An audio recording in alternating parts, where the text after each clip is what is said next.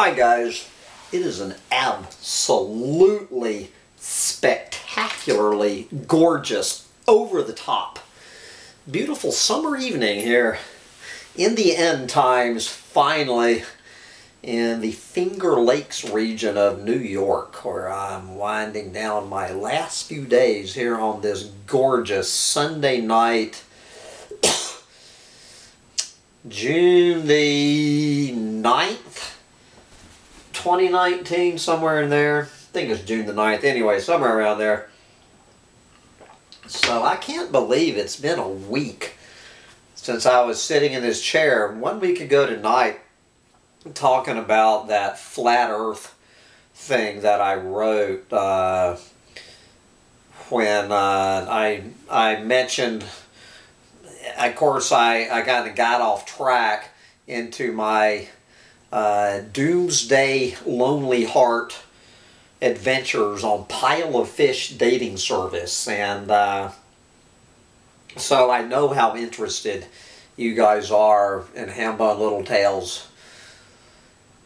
Desperate search for a doomer chick and looking for love in the ruins. It was that Walker Percy, Love Among the Ruins. So I don't even know where to dive in. But speaking of, it has not been all bad. I know a lot of you have been waiting with bated breath. It has finally happened. From this woman I met on Pile of Fish. We're going to call her Rosemary. We will call this nice lady Rosemary from here in the Finger Lakes. Her limited edition Hambone palm oil free lavender soap is fresh off the presses, and I must say I heartily endorse this fine product. Now, when I say it was a limited edition, I mean this is a limited edition. I got 9 bars of it. So this is great stuff, guys. This lavender soap with no palm oil. This is all organic lavender soap. And I'm going to claim 3 bars of the Hambone. This is Hambone and Sancho in my mustard greens from Austin, Texas on the label. So anyway, I am going to auction off 6. This is a once in a literally guys, once in a lifetime opportunity, and I want to thank Rosemary. I don't think that Rosemary will be insulted that I am trying to raise funds for Humptydumptytribe. Rosemary's not a big fan of Humptydumptytribe, but she is certainly an open-minded, very nice woman, so I'm quite sure she'll be okay with me doing this. This is a once-in-a-lifetime opportunity for, as I say, there will be a total of 6 bars of Hambone palm oil free soap. They will go to the first 6 people sending $20. You can either send it to my GoFundMe account, you can send it to the Humptydumptytribe at gmail.com PayPal account, or collapsechronicles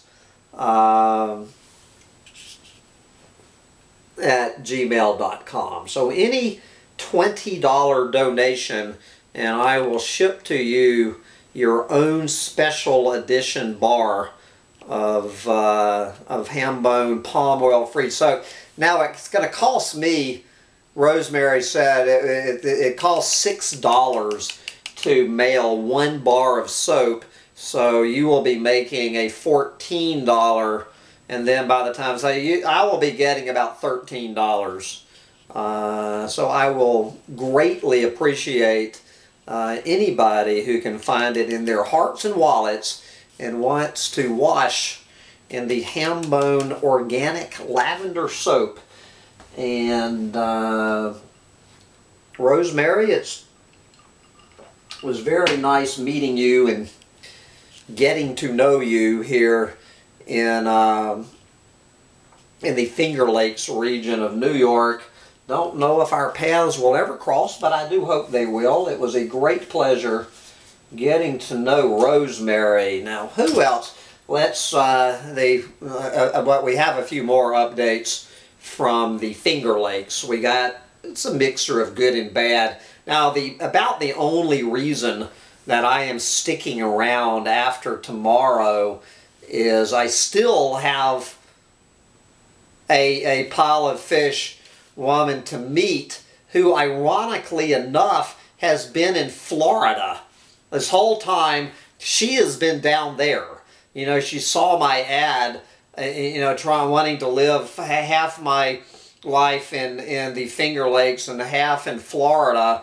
And she's been down in Florida the whole fucking time I've been here. So she will be getting back at midnight Wednesday night, and we will be meeting up on Thursday for my last day in the Finger Lakes. You know, this is the universe. You know, what the universe puts you through on Pile of Fish. So this woman, we'll call her, I don't know, Betty Boop. Betty Boop describes herself as your basic run-of-the-mill Hillary voting, NPR watching Ithaca liberal. So I am waiting to meet a big fan of Hillary Clinton and a big fan of NPR radio. There are a lot of Hillary Clinton voting, NPR listening Ithaca liberals running around this town. And so we get to have lunch on Thursday. So maybe, who knows, maybe we will fall madly in love.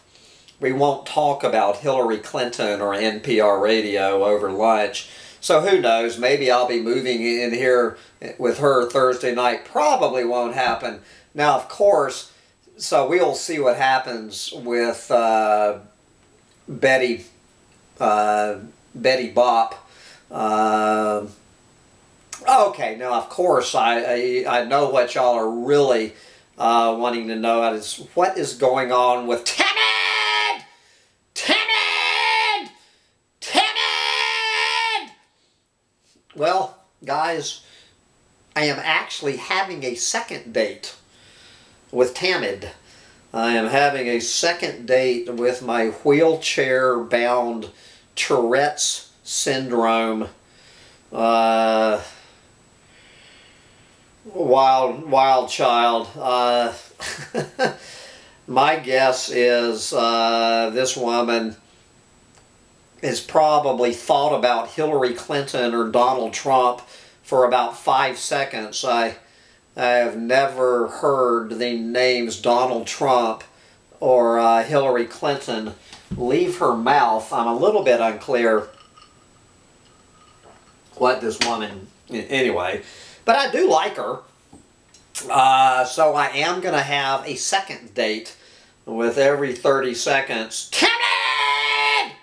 Anyway, I'm pretty sure that will be a second and last date. So that's tomorrow night. So that love affair, I guess, is still simmering. But guys, we have some bad news, and I don't know where to go with this. I really am feeling bad about this. This is the no shit Sherlock prediction. It is finally, this one really is, the final axe has fallen between Lulu and Hambone. I think this is the fourth and final time that Lulu has dumped Hambone, but very gently letting me go out of her life. You know, now Lulu, I don't know, I have never told the full story of the Lulu adventure, but since it's come to an end, there's no sense talking about water under the bridge, I guess. But Lulu, just so you know, she is the woman that my not-so-alert tribes member Alistair like a goddamn idiot, Alistair told Lulu about Hambone Littletail and Humptydumptytribe and Collapsed Chronicles both. So Lulu, unlike any other woman I have ever met on Pile of Fish, the dozen or so women, you know, Lulu has known about my big dark secret that I'm a doomer. And so while I never talk about it except kind of joking around in some self-effacing humor with Lulu, she just cannot deal with the fact that I'm a doomer. And this is exactly what I was talking about one week ago tonight at the end of that flat earther thing, that you know how flat earthers can't find can't find romance because they have this crazy little idea that doesn't fit into social norms. Well, Lulu was not a doomer chick, but Lulu was sure as hell not a normie. This woman is anything but a normie, and this is what attracted me to Lulu, even though she wasn't a doomer, and I don't agree with her on everything. Just the fact that she wasn't a fucking normie attracted me to her. And so it's fine with me. All of her weird ideas is totally fine. I am willing... I am open-minded, even though I don't agree with this very nice woman. There was no chance of romance between me and Lulu. Okay, we knew from the moment we first met that we were never going to fall in love or whatever, but I was hoping that we could, you know, be friends. You know, I don't know anybody. I'm looking to find friends around here. So even though there was no chance at a romance, you know, at least I thought I would have a buddy to, you know, a running buddy here in the Finger Lakes if I decide to move here. So I was totally fine with all of Lulu's eccentricities, even though I did not share them. Just the fact that she wasn't a goddamn normie. I appreciated these eccentricities. Now, of course, one of her eccentricities is that Lulu channels a space alien. Now, alright, now make sure you're not confusing Lulu with Betty Hill from last week, with the chick from Syracuse who, you know, has been raped by space aliens and has a bunch of little hybrid children running around the planet. Now, as far as I know, Lulu has never had sex with a space alien, either consensual or non-consensual sex. As far as I know, Lulu does not have space alien children. Now, she does have this gorgeous daughter who is an indigo child. This young woman is truly an indigo child. Well, she's a grown woman now, but she is not. I'm not claiming that that Lulu's daughter is the product of you know what I'm saying.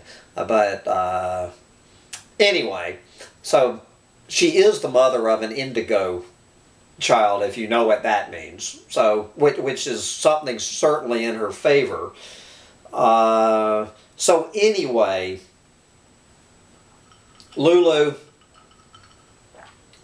has met up with her space alien, and it's not looking good for Hambone. That you know, I am fine with Lulu talking to her space alien, but her space alien has basically told Lulu to let Hambone go, to throw Hambone back in the ocean and look for another fish in the ocean where there is a pile of fish. So as her parting gift to me, Lulu sent me the conversation she had with Thonka, the space alien. So this is Thonka. So Lulu, you know, trying to figure out, I guess Lulu and Thonka were trying to figure out if Hambone or Sam or whoever, they call him Sam, was the man of her dreams. And apparently Thonka said Hambone or Sam does not make the cut. Thonka. This is Thonka talking. Sam is someone who has woken up. He is awake. And he carries much anger. Much anger. He carries much anger. He feels lied to, deceived, and this is how he is channeling his anger. As I told Lulu, Thonka's one smart motherfucking space alien. Yes, like everyone else on this planet, including Lulu, Sam and Hambone and everyone else has been lied to, cradle to grave, has been lied to, and Thonka has shut down my computer. See, this is very common in the space alien community that I was in the middle of this. This happens all the time. This is, I am a space alien abductee. Okay?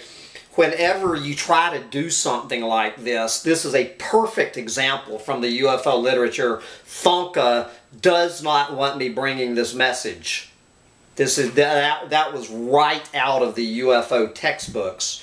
I have shut down 7-story skyscrapers, you know, where these space aliens do not want me traveling here.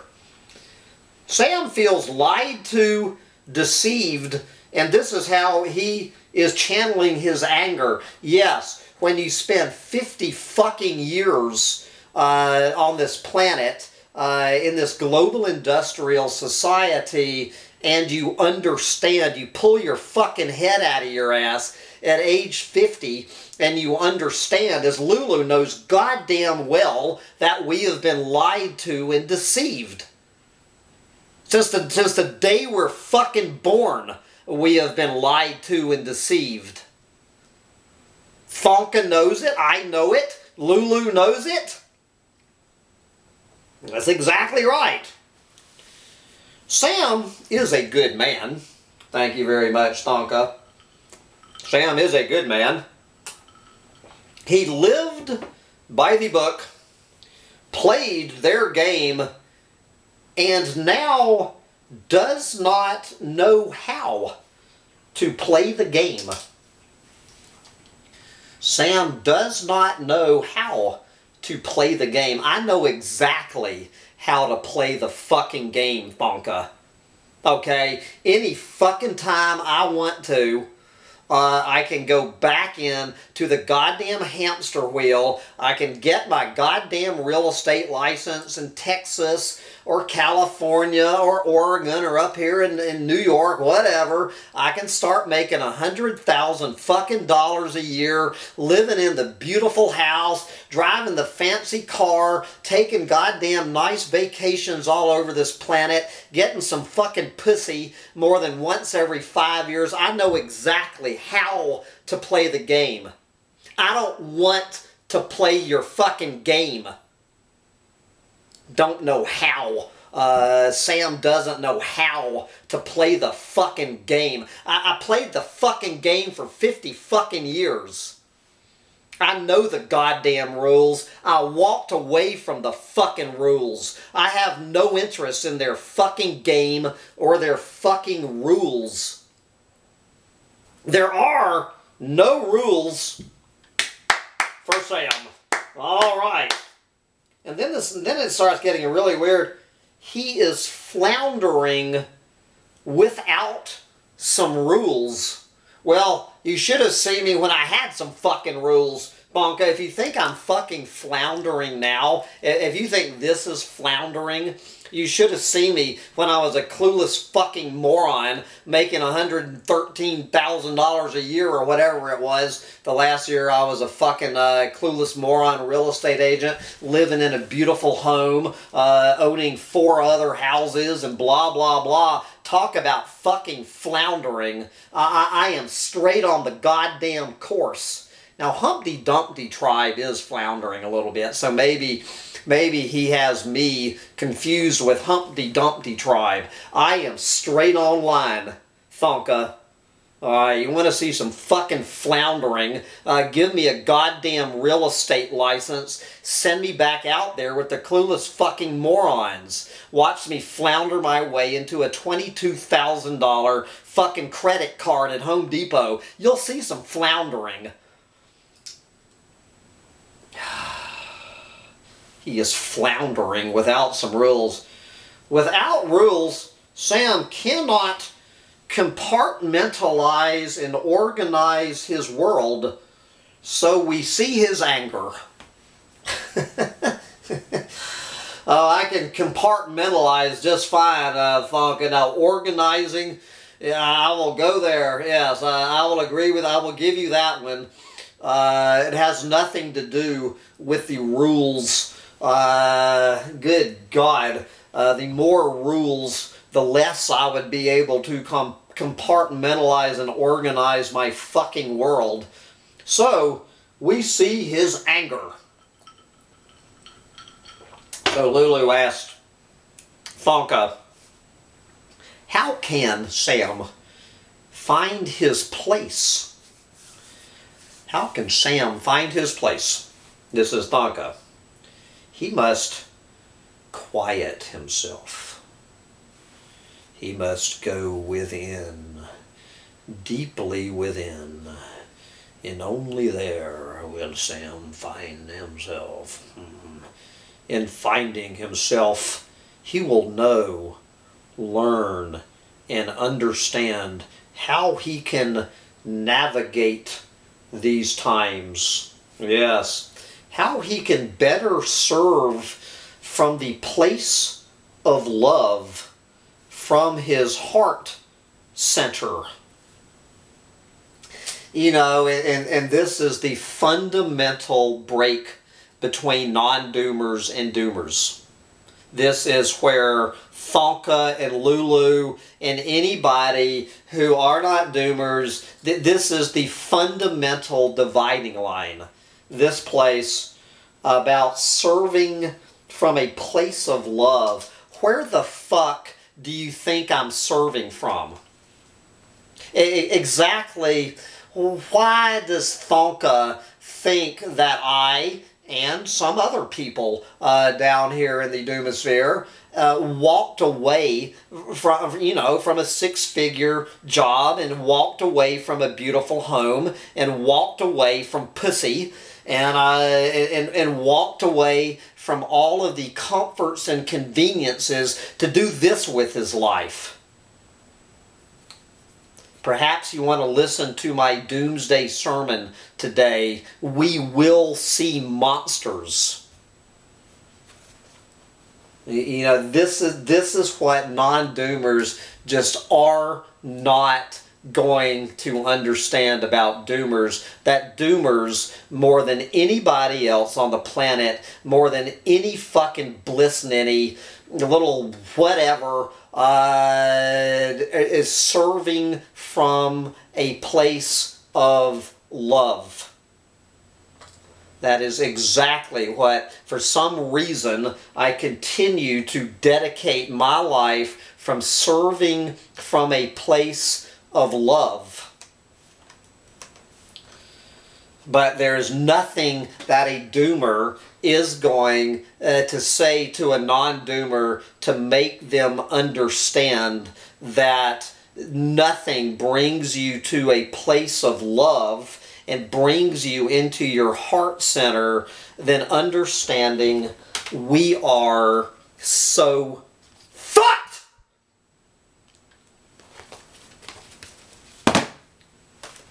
Do you fucking get it, people?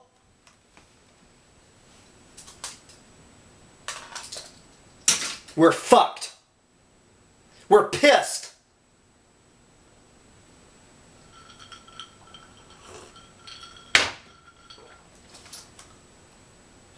Jesus fucking Christ. Sam found you, Lulu, simply for you to give him this message. Share this message from your place of love, signed your Merkaba. I think a Merkaba is some sort of spirit guide or something. Anyway, and I honestly believe that Lulu is sending that message to me from a place of love. I honestly do. I'm not arguing that. I'm just pointing this out, guys. That just as I was literally as I was saying from this chair 1 week ago tonight, that it is easier to talk. You know, like with women you meet on internet dating sites or whatever, like that chick last Sunday, you know, talking about being knocked up by these goddamn space aliens and all of this crazy shit that she was talking about last week. It is easier. Lulu has no problem talking to space aliens, but she cannot handle the fact that Sam understands you cannot have infinite growth on a finite planet. They don't want to hear it. It doesn't fucking matter if they talk to space aliens, fuck space aliens, whatever, they don't want to hear it. And, you know... And so I have that rant, and then 5 days later, after saying that, here I'm getting dumped by a space alien because I'm not speaking from a fucking place of love. Oh, Jesus. So anyway, Lulu, all I can say, in all honesty, I am very sorry that we parted company. I am very sorry that Alistair ever mentioned Humptydumptytribe and Hambone Littletail to you, because I honestly believe this to this minute, Lulu, and I know you're listening to this, that if you were not aware of Humptydumptytribe, or even Collapsed Chronicles, you and I would still be friends. And we could be friends for the next 20 fucking years. But you are not... you just can't deal with it, and I'm not blaming Lulu on it. This is 99% of the people on the planet. They don't want to fucking deal with us. We harsh their mellow. So anyway, in the middle of all this, as I also mentioned in this in my rant a week ago, I talked about that I had made plans with this woman on Pile of Fish over there in the Catskills. You know, after I made the Hillary Clinton NPR Ithaca Liberal on Thursday, on Friday, I'm finally heading to the Catskills, you know, to meet up with the next passel of Pile of Fish women. And so I have already agreed to move in with a woman on Pile of Fish. I'm going to move in with her. Never laid eyes on her. This woman is an absolute normie. I mean, she's completely clueless, obviously, and she's completely clueless about Hambone Littletail and Humptydumptytribe and Collapsed Chronicles a whole bit. She's never heard the word doomer out of my mouth. She's never heard we are so fucked. She knows nothing about Hambone Littletail or Humptydumptytribe. She has invited me to move in with her. So we thought, so she's up here in Syracuse, less than an hour from me this weekend. So we thought we should meet each other. So Friday night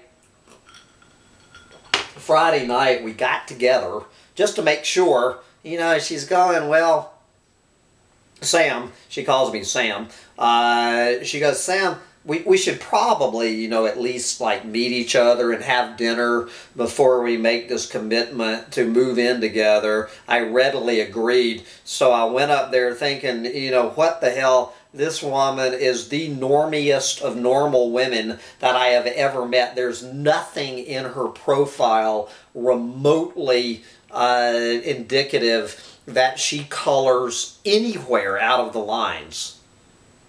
And so I go up there with some trepidation. And so what happens? We spend 3.5 hours together on Friday and have a totally great time. She and I, we never mentioned, I never heard the words climate change come out of her mouth.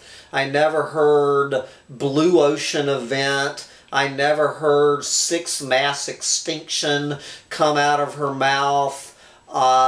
She sure as hell never heard any of those. You know, we sat there and we talked about real estate investing. You know, she's selling her mother's house, and I was giving her real estate advice about selling her mother's house. And, you know, we were talking about, she was born and raised in upstate New York. We spent 3.5 absolutely pleasant hours together. Now, again, there's no chance of romance. Zero chance of romance. I'm assuming she and I are on the same page of that. I think she understands that I have zero interest in her romantically or physically. But just a normal woman. So I'm leaving on Friday night, and what she says to me right when I'm leaving, she gives me a hug, and she says, I am so glad you are normal. I was afraid you might be just another weirdo. So I have a normie giving me a hug saying, I am so glad you are so normal. And so then, in the last 2 days, so it ended up, so then she cons me into, well, I actually offered to go help her work on her deck, you know, her rotten deck, you know, changing out deck boards and painting her deck. So I drive back up to Syracuse today to help her with her deck. There's another man there from that she met on Pile of Fish working on her deck when I get there.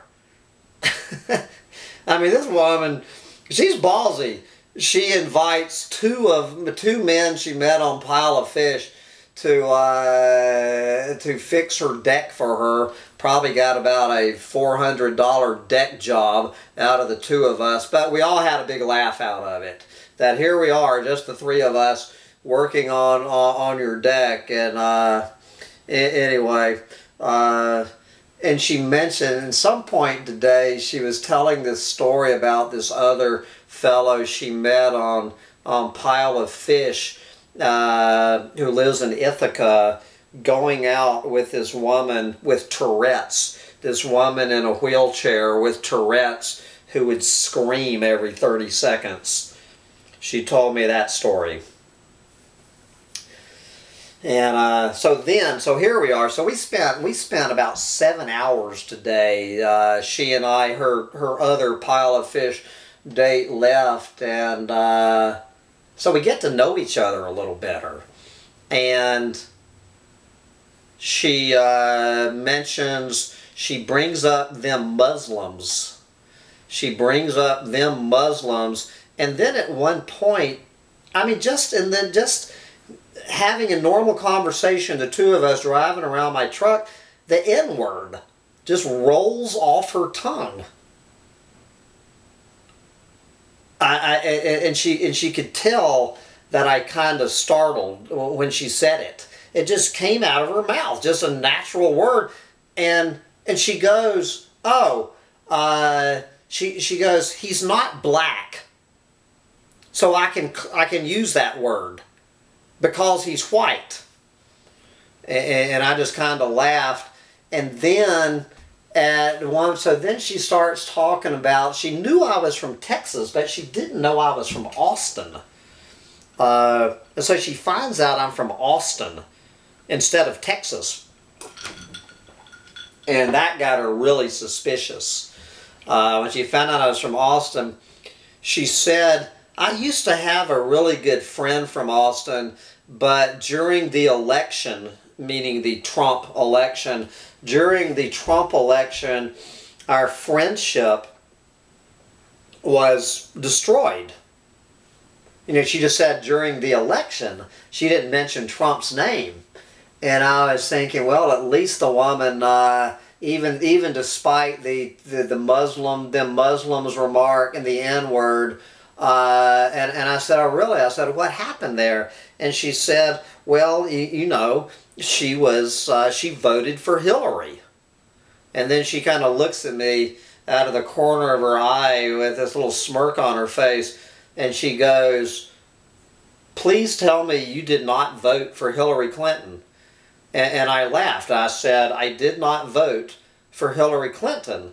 And she breathed a sigh of relief, and she said, you know, she basically wanted to find out what I thought about Hillary Clinton. And I said, I think Hillary Clinton is the single most despicable bitch in the United States of America. I said honestly to her. And she laughed, and she loved that because that good old boy from Texas did not vote for Hillary Clinton and thinks Hillary Clinton is the most despicable bitch in the United States of America. And this is the woman that I will be moving in with in a couple of weeks. I am moving in with a Donald Trump supporter. She has never heard of Hambone Littletail or Humptydumptytribe. And she's going to be living there. We're living in this mobile home together. And I'm going to be getting up every day. She doesn't work. She works a little sometimes, you know, a few hours a week, driving a bus or something. But she's going to be there. And, you know, I've got Collapse Chronicles interviews. I got several Collapse Chronicles interviews lined up. She's got good internet in her place. So,